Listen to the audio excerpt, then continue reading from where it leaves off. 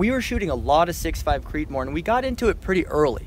So I want to say at this point, I've probably been shooting 6.5 Creedmoor maybe 6 or more years. It is more or less R308. So being heavily involved with match shooting, we ran 26-inch barrels with muzzle brakes, and those guns can get pretty long on their own. But they're a very specific built rifle for shooting matches. We started playing with suppressors, and what happened was Dane got an elite iron suppressor. We started messing with that thing, and we were enamored. But we really disliked how badly it increased the length of your rifle. I'd honestly say it made it unpractical, at least from my point of view. So we started chopping barrels. We started at 20 inches.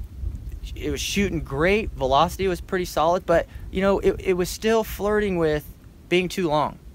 Then we said, screw it. And we went 16.5 inches. And you know, we found that the accuracy nodes were generally pretty wide. They weren't picky with their zero and a shift from suppressed to unsuppressed. And all these attributes, you know, added up to, you combined it with being short and handy, they just ended up being very capable, very practical rifles running suppressed, because you don't end up with a lance for a jousting match, but you had something you could shoot a match with, you could do some hunting with, and I mean, still a 1,000-yard capable rifle, but you weren't going to get penalized by having this 30-inch joust. And once we started doing that, and we started shooting them and realizing the other benefits, I mean, they were there to stay. And both Dane and I, you know, more or less from that point, have kept a short barrel 6.5 Creedmoor. They beat the shit out of 308. Now, I like running the heavier bullets. I run 139s out of my 24-inch match gun that's built on an Ultimatum U300 receiver. So I'm typically buying these things by the 1,000. If I can, I like just shooting the same load between both guns. I've head spaced them the same. The brass is interchangeable. They're done with the exact same reamer. So from that standpoint, you know, you're going to be about a mil under your match gun at 1,000 yards. But if you look at the windage, you're not penalized as badly as you think. Energy on target is also pretty solid.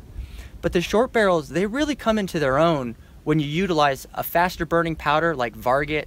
I've had good experience with XBR 8208 and lighter bullets. So the 120s, the 123s, and you can get those things going 2,800 feet per second. With a suppressor, you get a little bit of freebore boost. Now you're 2825, flirting with 2850.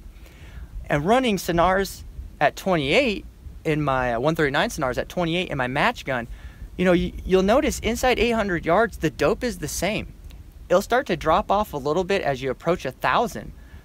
But by all means, I mean, it's just an extremely capable combination of you know, Varget XBR 8208, Sonar 123, and a 16.5-inch 6.5 Creedmoor with a suppressor. And you know, now you got something that is shooting like a match gun out to 800 yards, 900 yards, depending on your conditions. And that's when, to me, the short barrels really come into their own.